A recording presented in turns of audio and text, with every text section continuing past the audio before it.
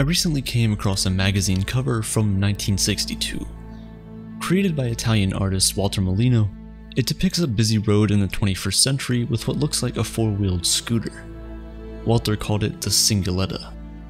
While our roads today don't exactly look like this, the imagination wasn't all that far off.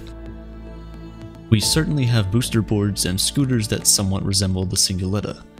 In fact, if anything, today's riders would probably be quite open to the possibility of having this glass enclosure that protects them from the elements.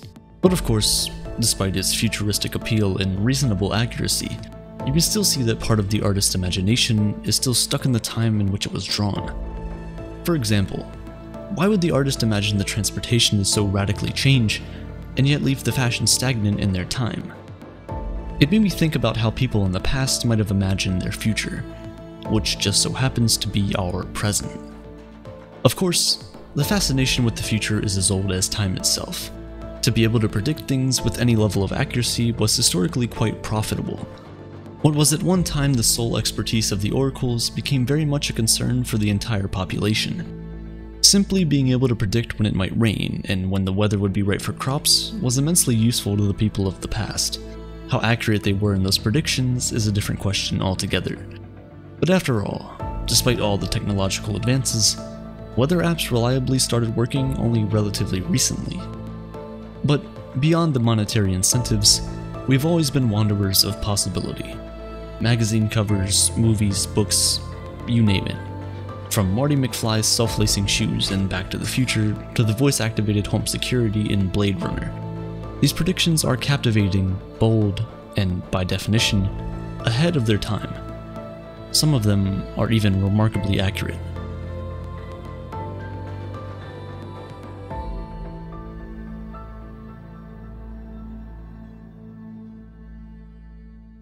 This is a page from the 1928 edition of the Popular Mechanic trying to imagine a city of the future. In what seems to be a very omniscient and realistic take on cities of the present and even the future, you could argue that the authors of this magazine have not only predicted just underground traffic, but also some level of larger underground infrastructure. We now know that this is going to be somewhat of a reality due to the initiatives of the Boring Company. We can also see that it's all separated by vehicle types, which is a concept we already tried to do today with lanes for different speeds and vehicle types, like carpooling lanes, bus lanes, bike lanes, and so on. The picture also shows spiral escalators. It needs to be said that both the elevators and the escalators had been invented by then, but you would imagine the people from back then might be surprised that these things have largely remained unchanged both in form and function.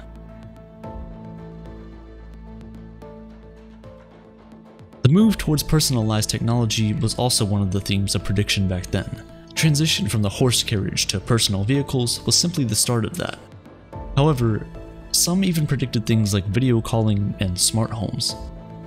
This European postcard from the Victorian era said to depict the year 2012 seems to have predicted video calling, and while the device to get it done looks in no way like the pocket-sized devices of today, it is remarkable that they were able to even conceive of something like this so early.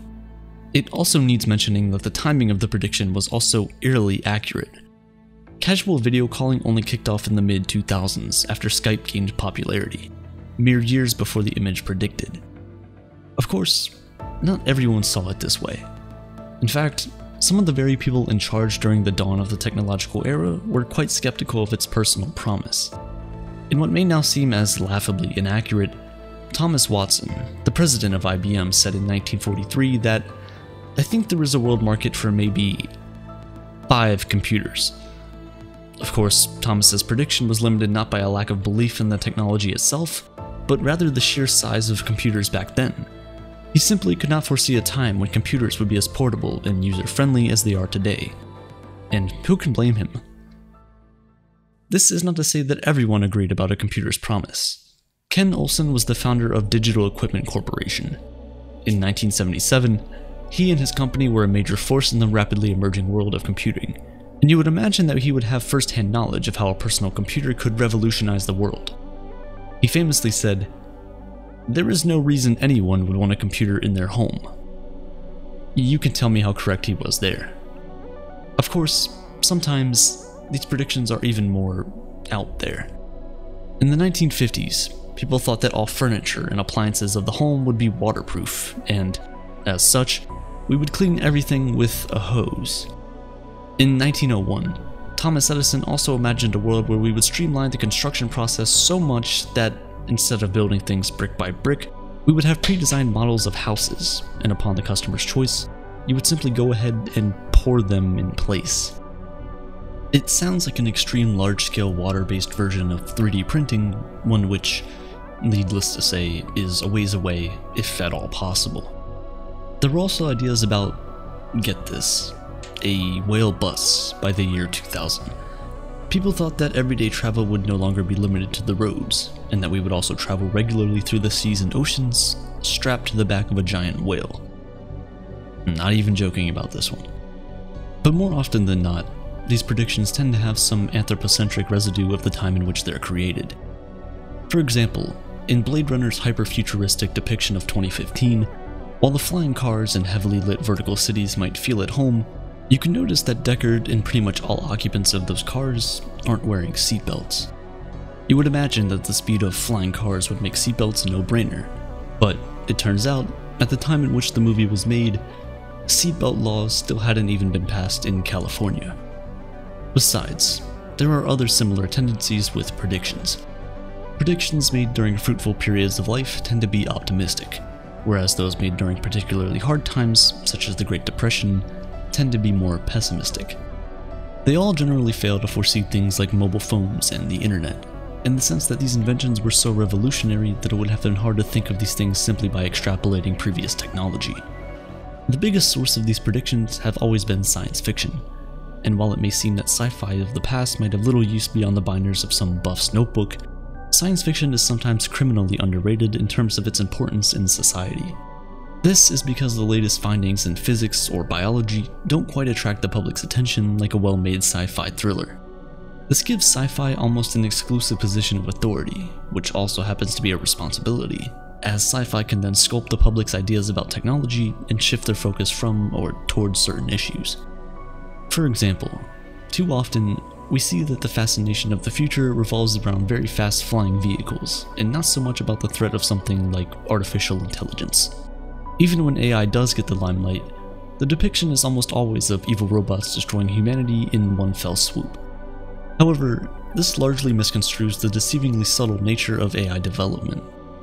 Robots, such as those depicted in Blade Runner and the Terminator series, simply haven't arrived yet. They are significantly smarter than the best robots we can create today. But the fact that evil robots haven't yet come out of the horizon guns blazing might mislead people into thinking that now is not yet the time to worry.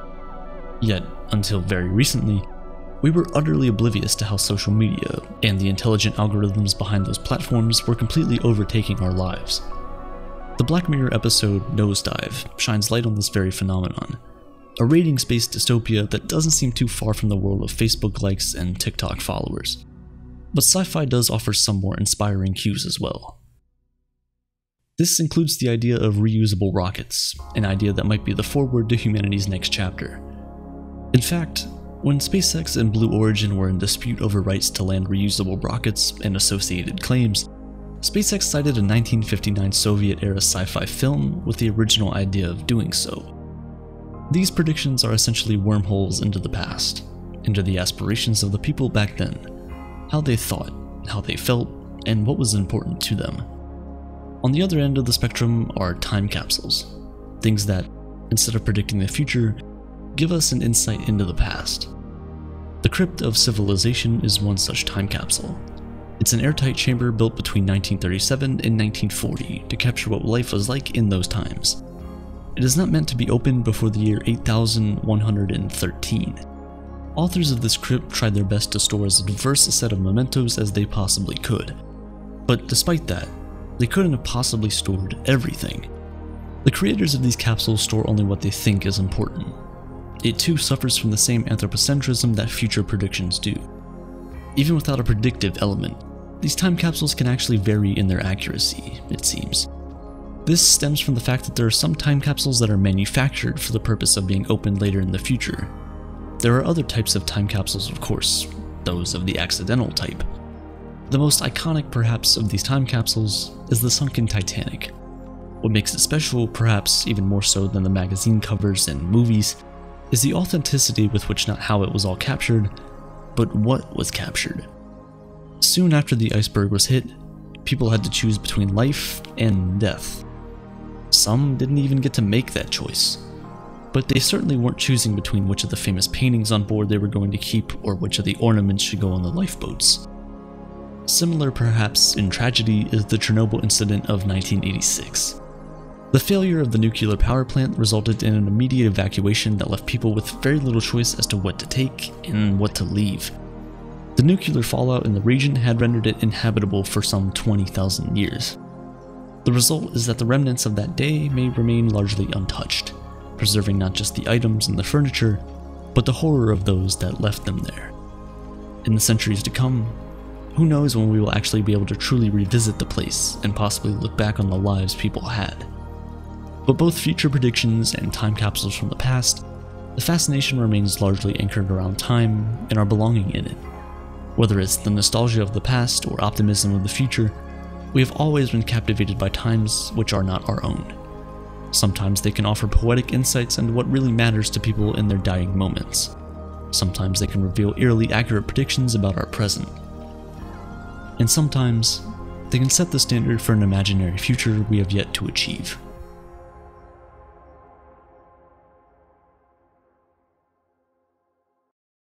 This video was sponsored by BitBuy. As we've seen, the way people have viewed the future in the past was sometimes spot on, while other times it was completely far off course.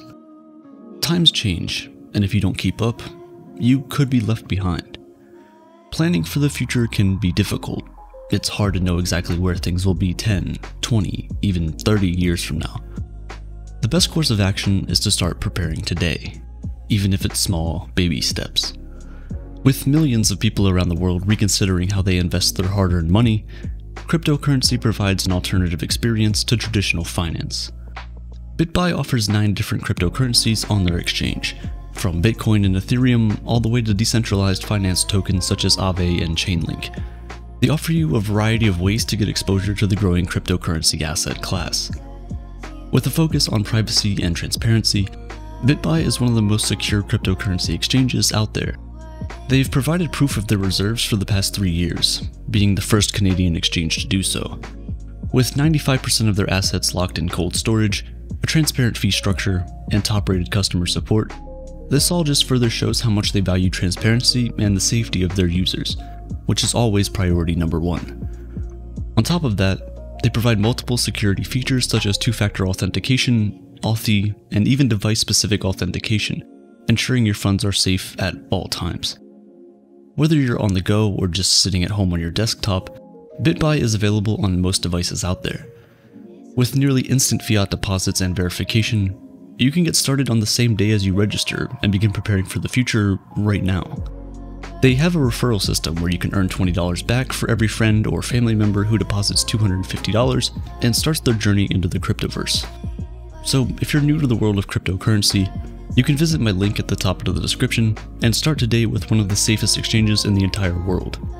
You'll be supporting your future and my channel at the same time.